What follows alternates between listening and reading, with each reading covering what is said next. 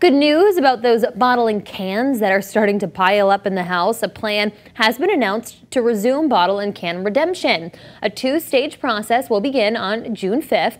That's when retailers using reverse vending machines get the green light to operate again. On June 19th, retailers can accept containers over the counter. Retailers will have to adhere to protocols, including face coverings for both customers and employees, posting signage, placing 6-foot spacing markers on floors, as well as limiting room capacity.